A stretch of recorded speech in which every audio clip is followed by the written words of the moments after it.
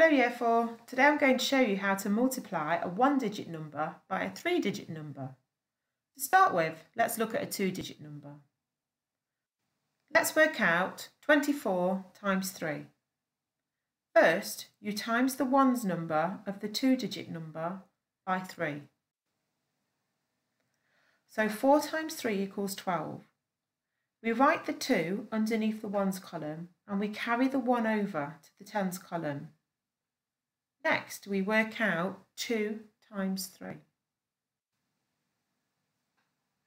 We know that 2 times 3 is 6, and we need to remember to add the 1 that we carried over from the previous calculation.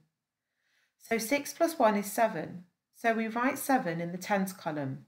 Our answer is then 72. So 24 times 3 equals 72. Let's look at another example. 51 times 4. First we multiply the ones digit by 4, so 1 times 4.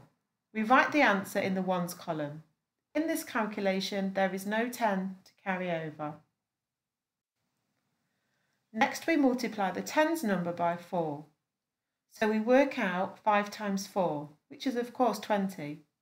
We put the 0 in the tens column and we put the 2 where the hundreds column would be. So now we know that 51 times 4 equals 204. Now let's try multiplying a one-digit number by a three-digit number. We follow the same method as the two-digit multiplication. Let's work out 264 times by 3. First we multiply the ones digit by 3, so 4 times 3 equals 12. We put the 2 in the ones column and carry the 1 over. Next we multiply the tens number by 3, so 6 times 3 equals 18. We add the 1 which has been carried over to make 19. We put the 9 in the tens column and carry the 1 over into the hundreds column. Finally, we multiply the hundreds digit by 3. So 2 times 3 equals 6. Make sure you add the 1 carried over to 6.